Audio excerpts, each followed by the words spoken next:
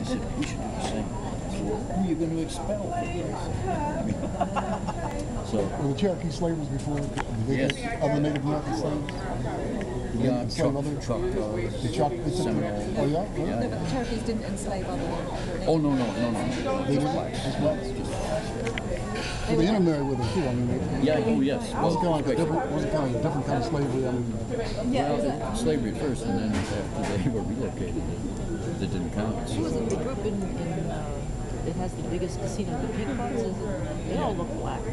Well, that was contemporary. Very contemporary. And they went back to reconstitute because there were only 2 or 3 families left. So they went back and reestablished it, did some genealogy, they built and the tribal chair. But if you were, feared more. And this expect to find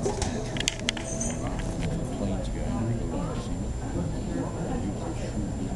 I mean, people I met in they were on the reservation. They were like black Americans. This tribe in Long Island, outside of Long Island. So, you remember the foreman I had for the Ali's book? He was on the reservation. Yeah. And we tried to go out there. You remember we tried to go out there? And it's like in Long Island. And the reservations out there. I got photos of them. That's not outbound. No, it's not outbound. Well, after this, so here is testing thing where we're making presentations and our discussions. This racist thing. And I called him Sequoia. Well, they're not Was it Sequoia? I mean, I thought that's what he had on his Seneca, that's what you're thinking. Might have been. I don't think it was Seneca. It was something. No, Seneca's in a mistake. Well, there might be some there, because... Sequoia.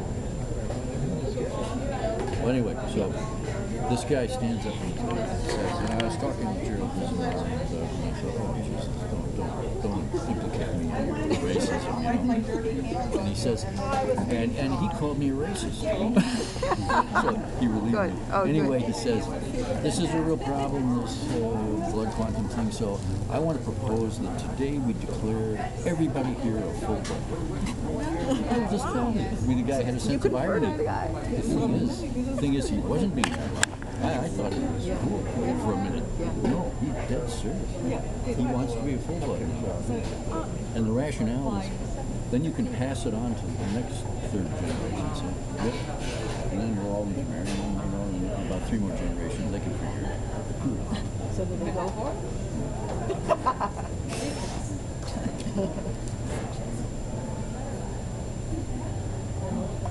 This guy was a Native American who was responsible for, he was half, he's got African American, responsible for Ali's company.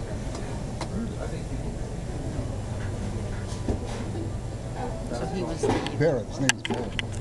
he was the financial officer, or what? He was a guy who, he had a boxing team, and they were trying to raise money, and Ali was broke, and Ali came down there, and they almost had a fight with Jerry Quarry.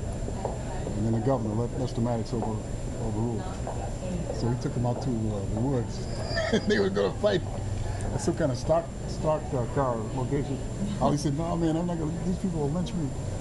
Didn't go through, but he was the one to he was the one who provided the ring for the comeback fight. I mean, they live on a reservation. Trying to think. And they're suing Long Island over land. Yeah.